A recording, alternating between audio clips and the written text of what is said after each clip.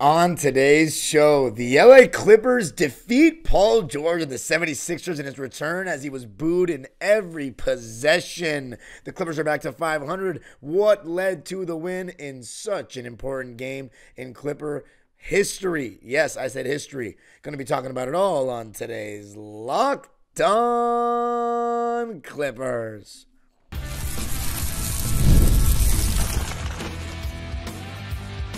You are Locked On Clippers, your daily Los Angeles Clippers podcast. Part of the Locked On Podcast Network, your team every day. Yes, sir. You were locking in with the Clips. Thank you for making Locked On Clippers the first listen of your day, your team every day. I'm your host, Darian Vaziri, born and raised in LA and in my 20th season as a Clipper fan. You can also follow me on Twitter and Instagram at DimeDropperPod and subscribe to my own YouTube channel, Dime Dropper, for even more Clipper content. A video of my experience at Paul George's return from the wall will be out, including a lot of thoughts from fans about Paul George and the game itself. And Locked On Clippers is free and available wherever you get your podcasts, including YouTube. Let me know what you think of what you thought of the game, what you think of the episode, and of Paul George, of course. And this episode is brought to you by FanDuel, America's #1 sportsbook. You'll get started with $150 in bonus bets if you win your first $5 bet at FanDuel.com. And your favorite podcast now has a newsletter. Introducing the Locked On Clippers daily newsletter, written by yours truly. One stop for ultimate team and league coverage delivered right to your inbox. Sign up for free now at LockedOnDaily.com. That's LockedOnDaily.com and start your day with the all-new free Locked On Clippers newsletter. Clipper Nation, how we feeling? I'll tell you how I'm feeling. Really good, tired physically, but still very energized mentally for this episode. How could I not be buzzing after that one? My voice, if it sounds a little bit more croaky or raspy than normal, I lost a lot of it booing Paul George. So let's get into that. We're going to talk also about the standout performer in this game, and to be honest, this season, of Norman Powell and the defense, and why I thought that led us to the win. But we're gonna hit all the points. Let's start with the beginning. Paul George. We were waiting for him to come out of the tunnel because the Sixers team had come and we didn't see Paul. Eventually he comes out and he's coming out in that tunnel. The away tunnel is right in front of the wall. So when he comes out, we are booing him big time when we saw him walk out. And they started dancing. Kyle Lowry and Paul George, they were like dancing to the boos and acknowledging it. So I thought that was fun. But before I say anything more about the crowd, because I know that was a big thing going into this game, the attendance at Intuit Dome is concerning for a fan like me. If you're a Clipper fan, try to get one of these wall passes or supporters passes. And let me ask a question. For those that aren't, why aren't you? Let me know in the comments. I'm just curious, right? Because here's the thing. It's just a bad look when you have such an incredible stadium and you have worse attendance than you had in the Staples Center. The Kawhi thing definitely is concerning, and that's definitely why some people don't want to come. I'm not seeing that concentration of neutrals that we used to have that were like Laker fans or just fans that wanted to come see a game, which I'm fine with. But you're pricing out your own fans, and the $70, $60 parking is really bad.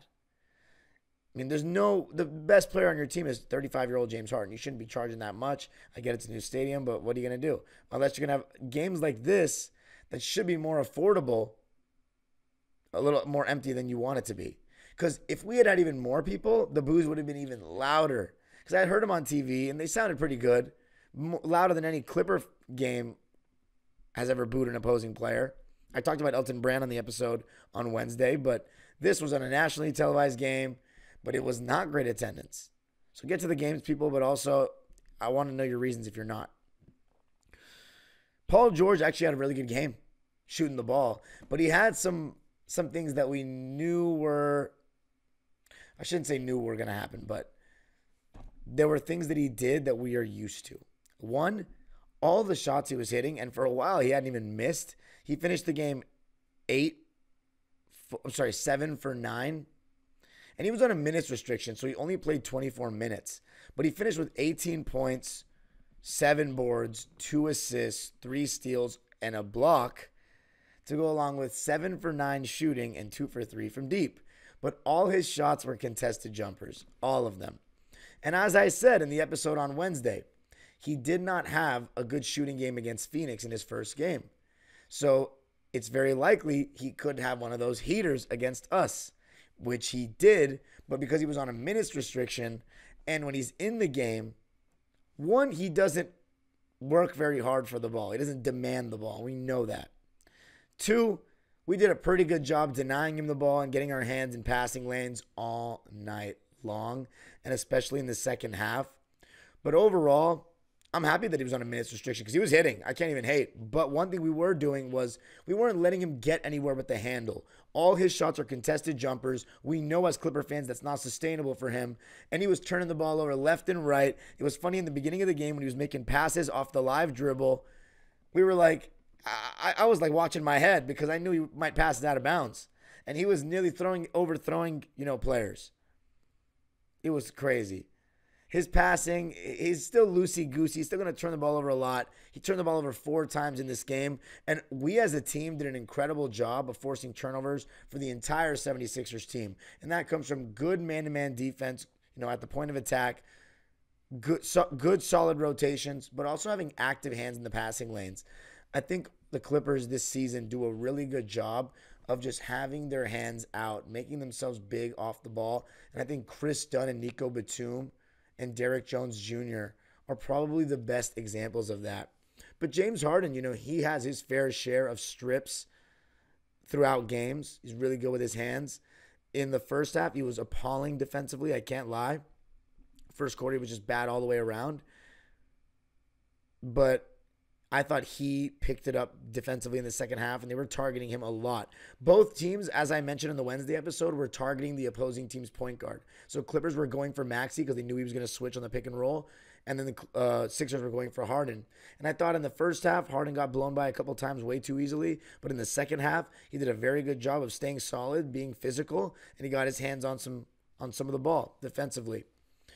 As far as Maxey, I thought Harden did a pretty good job of not necessarily blowing by him, but trying to bully him a bit, and at times forced help, and that got the ball moving, and we had guys attacking closeouts, namely Norman Powell, who was just unbelievable in this game, and we'll talk about him more in the second segment, but he had 26 points to lead the way, and a lot of those are with James Harden's dribble penetration and just the attention that he's drawing. I also thought we did a very good job throughout the game, just like we did against San Antonio, of feeding Zoo and Norm more in the first half and letting Harden slowly cook more in the second half, which is probably something that the coaching staff has tried to do to have James Harden, fresher in the second half of games. I've already seen a little bit of it in these first 2 games. But again, the Sixers without Embiid aren't a very good team, especially with Paul George on a minutes restriction. But I have to say, I thought Terrence Mann did a very good job. As I mentioned, he would be guarding Tyrese Maxey if Derrick Jones Jr. was guarding Paul George. And I thought he did a pretty decent job keeping him in check. But of course, Maxey tried to get Harden on the switch a lot, and I thought he held his own. Another guy that he tried to get into the switch was Norman Powell. I thought he held his own. But overall, the Paul George return, it was epic. It was fun. The Clippers had their first double-digit win of the season by turning it around in the second half. I shouldn't say turning it around, really turning up the gas. And it starts with our defense. That first quarter, Philly actually outscored us 27-24 because we didn't do a good enough job on the glass. And also, guys were just passing up wide open shots. Terrence, Kevin Porter Jr., Chris Dunn, even James Harden, I believe, one time. Second quarter, it was actually the exact same score, but flipped. Clippers 27, Sixers 24. How often do you see that? So we're deadlocked at the half. And then in this third quarter, we turned it around. Or really, as I said, turned on the gas. 33-17 Clippers in the third. And in the fourth quarter, they outscored us 30-26, but we went up by as many as 22, if I'm not mistaken. Yes, 22.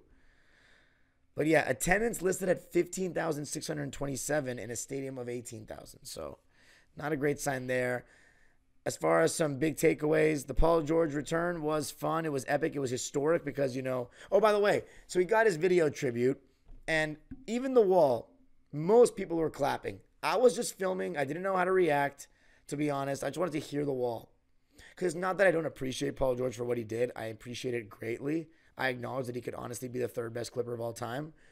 But I didn't feel like appreciating him tonight. I thought after all these years, I've backed him up. He's stuck his foot in his mouth so many times and just showed a lack of desire at times for a championship and never took accountability really outside of the 2021 season and the 2022 season. I think these last 2 years were he was all over the place, and he was the first year as well. So then the comments he's made after didn't deserve any love. But I was okay with applauding during the video tribute. Some people were still booing. But he clapped for the rest of the arena and then waved off the wall because we booed him all night. But he's a joker. After the game, he even mentioned that it's stupid. Like, dude, he's just so, like, unaware of what he says and does. Like, and if people were wondering, there were signs that said, PG, watch what you... I think it was watch what you speak or watch when you speak or something like that. Think before you speak, I believe it was. I mean, some of it was a little forced, in my opinion, but it was all fun and games. I think Paul George deserved what he got. He still had a very solid game. He turned the ball over 4 times and lost. So who really won? Who really got, ended up with the last laugh? The Clippers and their fans. 110-98. We win it. That's 2 in a row. 4-4 on the season. Clippers win the Paul George revenge game. More like us getting revenge for the stuff you put us through outside of 1 year. Coming up, going to be talking about the man who I think has been our best player this season, point blank, through the first 8 games, Norman Powell. I got to tell you a little something about SKIMS. Underwear is a very important part of your comfort. Very important. Some people like their underwear tighter, some people looser. When I found out SKIMS was making underwear for men, I have to admit I was pretty excited. I've only heard about it for women, but men, I was like, that sounds interesting. As you know, I like to exercise a lot, but I've never liked wearing that synthetic feeling workout underwear, especially when I'm done at the gym. When I tried SKIMS stretch boxer briefs, it felt like I found the missing link. They give me all the movement I need for working out without feeling like I'm walking around wearing gym clothes the rest of the day. Plus, they never lose their shape or ride up. And maybe it's in my head, but I swear since I started wearing these, my gains have improved too. Trust me, when it comes to underwear, I've now tried them all, and SKIMS is the best to do it. Shop SKIMS Men's at skims.com. Let them know we sent you. After you place your order, select podcast in the survey and select our show in the drop-down menu that follows. And if you're looking for the perfect gifts for the whole family, SKIMS just launched their biggest holiday shop ever, also available at skims.com.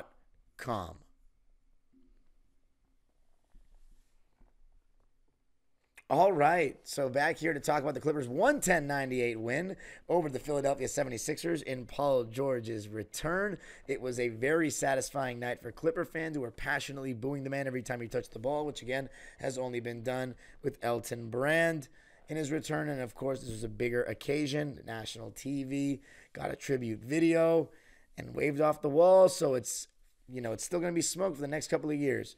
But a guy who's really been leading the way, and his comments on Paul George leaving, being addition by subtraction, are aging like fine wine right now. Norman Powell. Norman Powell has been unbelievable to start this season, and in this game had his best passing game as a Clipper. I think Norman Powell is just listening to the show and just marking off things that I'm saying. It's like, all right, you're going to say I can't do this? I'm going to just do this. I'm joking. But it's all love for Norman Powell. If he's showing me more than I realize he had, then by all means, I'm okay to be wrong. He had some nice passes tonight and dribbles that weren't the jump pass and scoop underneath around the basket. There was one play he made where they started blitzing him, by the way, because if you're in drop coverage against Norman Powell, I'm just going to say, even though he's not much of a pick and roll ball handler, we're starting to give him some reps. If you're not up as the guy who's guarding the screener on that, or you're not switching, you're toast because he's pulling up for three and he's draining everything right now. The amount of confidence that he's shooting with is insane. And one thing we know about Norman Powell that Paul George doesn't have is a relentless scoring appetite. He's going to come in and he's going to get shots up, and he's good at what he does, which is scoring the ball efficiently off the catch. But in this game, he started showing some more creation. He had a nice crossover where he rejected a screen, made a play, kicked it out to Terrence Mann for three. And I'm sorry, I think it was the pass to Derrick Jones he had on that, which was a great lob. But on the Terrence Mann three-pointer, and Terrence had a really solid stretch in the beginning of that third quarter, but in the first half, still not shooting the ball. But I thought he did a good job defensively on Maxey. But with Terrence, he needs to shoot the ball, and it's not just open threes. At times, he's under the rim on an offensive rebound. He's not going up strong. And it's like, dude, it's okay if you get blocked. It is what it is. But I thought second half, he had a nice stretch where he hit a three, went coast to coast where he looked someone off, and it was kind of a fake. The defender bit, and Terrence went all the way for a little layup, a little reverse. That little 1-2, picks up the ball, reverse with the right hand. But Norm, that curl going to his right, I mean, I've mentioned it for a while since I became the host of this show, but it's getting spammed more than ever. And I don't understand why the Sixers are still just like fighting over the top of the screen. I think they got to just top block Norm and force him to back cut, because if you're going to force him over the top, he's really good at turning the corner, and he's so strong that he'll put his shoulder in and he'll still just get that layup. And if you go into him too hard, he will get that foul call. So right now he's playing lights out. I think he's going to be able to average 20-plus points per game this season. But how much? Are we talking 23-plus? In this game, he had 26 to go along with 6 assists, which is the most he's had as a Clipper. Some really nice passes on the live dribble. So maybe he's got some pick and roll chops more than we know, more than we've seen as a Clipper. But the efficiency is what's incredible. 8 for 10 from the field. 80%. And he's shooting like almost all jumpers in this game. 6 for 8 from 3. Are you serious? 75% from 3? This is crazy. 4 for 4 from the foul line. It was absolutely amazing. Absolutely amazing. And there was one 3 he hit where he was talking trash to the Sixers bench. And also, defensively, he's been really solid this season so far. And in this game, he was no different. Really bodying up, getting physical, defending, and moving his feet. And just being aware, being alert, having more of an attention to detail and more pride guarding the ball than I've seen him have in all his years as a Clipper. And he mentioned that before the season started in training camp. He said that he was going to try to play better defense this year and get back to his UCLA days and early Raptors days. And right now he's doing that, plus playing the best basketball offensively of his career. I know it's only been 8 games, but he's so aggressive that I feel like he's going to be able to get 15-plus in his sleep. And most nights he'll do a little better than 15. So he's going to average 20-plus, which is going to be amazing. And, man, addition by subtraction. It's looking like he's backing up his talk. Coming up, though, going to be talking about what defensively was so interesting and what made the difference in that second half. Or should I say, who made the difference in that second half?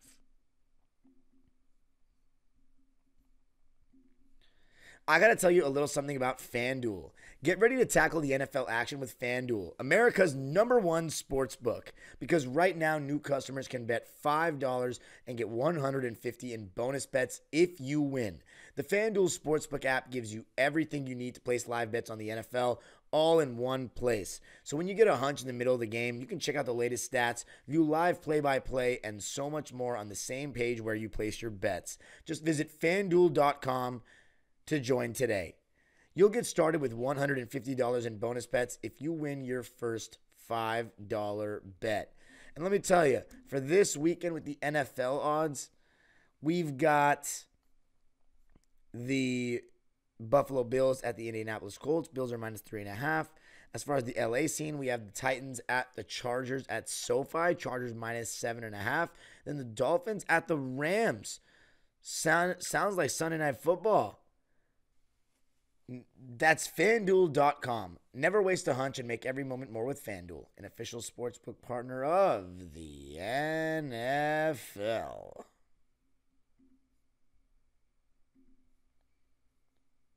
All right. Clippers winning in Paul George's return, 110-98. He said he didn't understand the boos. They're stupid. All right, buddy. I don't have to, rehash all the stuff I've already said on this show time and time again. But you know what I've loved this season about our Clipper team, and we knew it was going to be the case before the season even began? The defense. The amount of defense-first guys that we have. Zubac's rim protection changes shots so frequently that I become accustomed to it. Sometimes I don't even acknowledge it on a possession. I'll be like, oh, yeah, Zoo's rim protection is solid. I won't even think it. I won't even say it because it's just, it's expected. It's regular. And that's a luxury. That's me being a privileged fan of having a good rim protector. Then there's Terrence Mann, who, even when we get critical of him and he gets foul prone, he's still working hard defensively. He's never going to just not care defensively. You love to see that. Then you have a Derrick Jones, who at times this season has been back cut a little easily, lost sight of his man off the ball. In this game, Paul George was draining shots in his face. But overall, solid defense, always working hard on that end. His speed rotating is amazing. The way he covers ground, his active hands. And in this game, he had several nice lobs and athletic plays. It's just so nice to have that athleticism on this team. 14 points, 4 boards, 2 assists, no turnovers on 5 for 6 on the field and 1 for 2 from 3, and made all 3 of his free throws. Had a very nice and one. And in this game, defensively, there were moments in that second half where the Sixers were sending to a James Harden for a sec. With Norman Powell as well.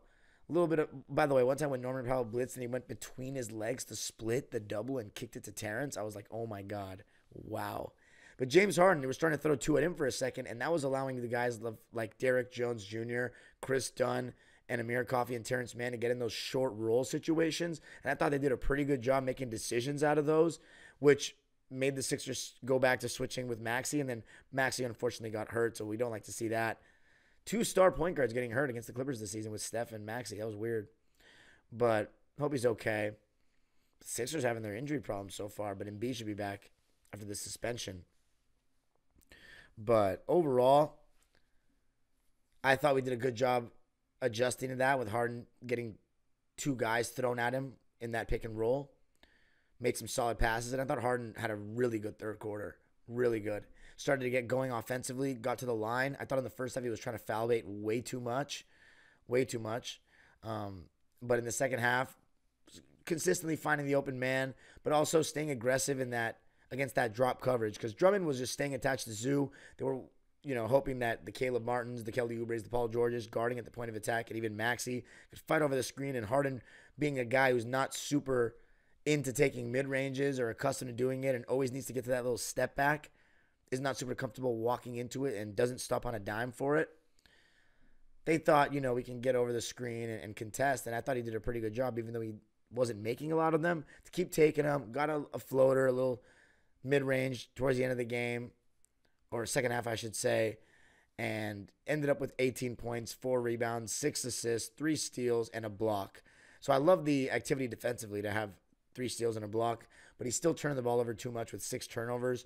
He shot 5 for 15 from the field, 1 for 6 from 3, and 7 for 9 from the foul line. So let me just say this in 34 minutes of play.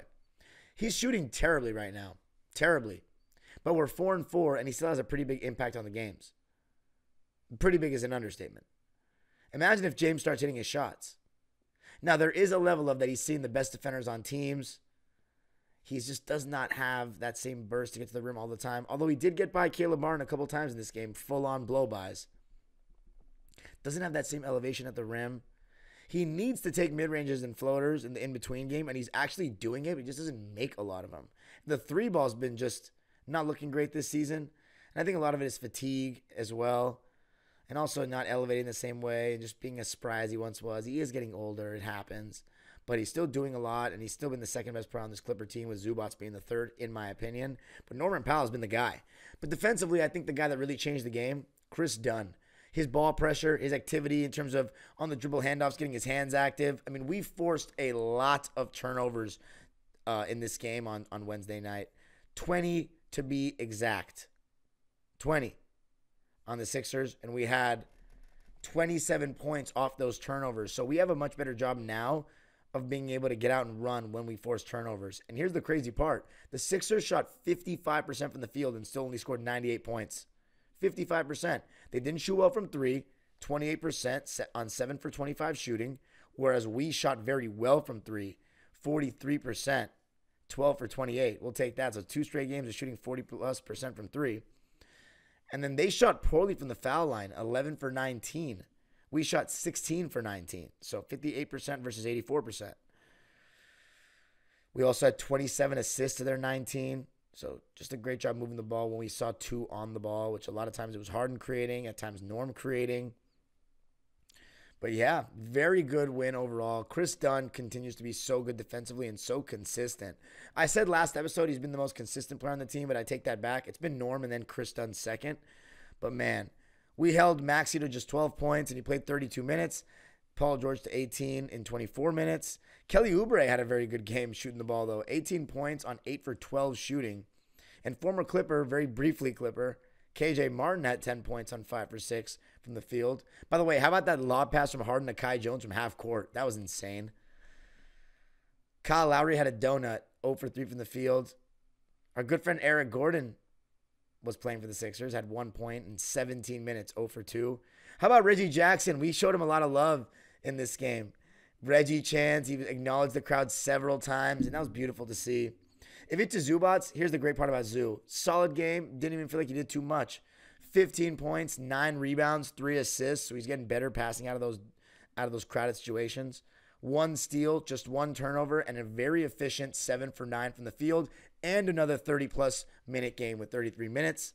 I mentioned Derek Jones with 14. Terrence Mann, 7 points, 2 boards, 2 assists, and a steal. No turnovers, though, what you like to see, on 3 for 6 from the field, 1 for 3 from deep. I just think he still needs to be more aggressive, or we should start Coffee, because Amir had a very solid game yet again, finishing in transition, solid defense, which he's going to play about like 80% of the time, and knocking down the 3 ball. 11 points off the bench for Amir to go along with 3 boards. No turnovers on 50% from the field, 4 for 8, and 2 for 3 from deep in 25 minutes. KPJ, he's the last guy I'm going to talk about. A lot of fans are sour on him already. He just stagnates ball movement. He takes really bad shots. He was 1 for 4 in this game, 2 points, 2 rebounds, 3 assists, 2 turnovers. He's just grown out of favor. People want Miller or Bones. And I think Bones might have similar issues, but maybe he'll get in the paint more with his speed. I think he's definitely a better passer, and he might be a more efficient shooter. KPJ's passing up open threes now because he knows he's bricking, and he's taking very tough shots. And he just doesn't make the right reads on pick and rolls, whether it be he should keep his dribble alive more for longer. He misses an open man rolling to the basket. He misses the weak side corner guy. He just doesn't make the right reads. It's not easy. I'm not saying it is. Chris Dunn had the highest plus minus of any Clipper. 4 points, though, in the game. 5 assists, 1 board, 2 steals on 2 for 3 shooting, 0 for 1 from 3. Did have 2 turnovers, though, and we turned the ball over too much as well. 19. It's too many against a good team. We'll get exploited. Plus 17, though, for Chris Dunn. And then Nico Batum, I forgot to mention him. I said Kevin Porter was the last guy I was going to talk about, but Nico, I thought it was one of his better games, actually. Super active with his hands. His ball pressure is really good, but he also just shrinks every passing window and passing angle with his hands. He does such a good job of, using his wingspan and getting his hands on the ball. 7 points, 2 boards, 3 steals, no turnovers on 3 for 6 shooting, 1 for 3 from deep. He was a plus 11 in 20 minutes. And overall, we shot 57% from the field, 43% from 3, and 84% from the line. Really good shooting splits, but it starts with our defense, and I thought Chris Dunn led that charge in that second half. I love our defensive intensity. It's just if we get Kawhi back, oh my God, this team's going to be amazing. Looks like he's going to miss the first 10 games, which we figured was going to happen, but how much longer? The fans are not coming. We got to lower prices on parking. $70 is a lot. $60 is a lot. Come on. But overall, I'm happy with the team right now. But Norman Powell, he's looking like he might be Bay Area territory. And I don't mean Golden State Warriors. I mean playing in the All-Star game. He had some fans say that to me after the game.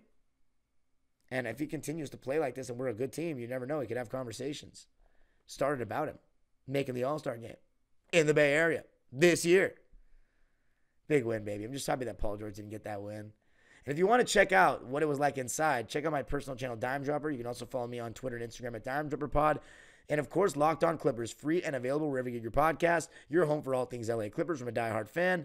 Subscribe, hit the notification bell so you know every single time we post a video. If you can't watch the video, you can listen wherever you get your podcast. And, of course, comment on the video and let me know what you thought of Paul George, what you think of him, what you thought of the reception, what you think. I mean, why aren't you going to games if you are a local fan? And your thoughts on the performance itself. And, of course, I need to remind you all, because it really helps your boy and the network, your favorite podcast now is a newsletter. Introducing the Locked On Clippers newsletter, daily newsletter. One stop for ultimate team and league coverage delivered right to your inbox. Sign up for free now at LockedOnDaily.com. That's LockedOnDaily.com and start your day with the all-new free Locked On Clippers newsletter. The age-old proverb continues. Go Clippers, my player of the game, Norman Powell. You better believe it.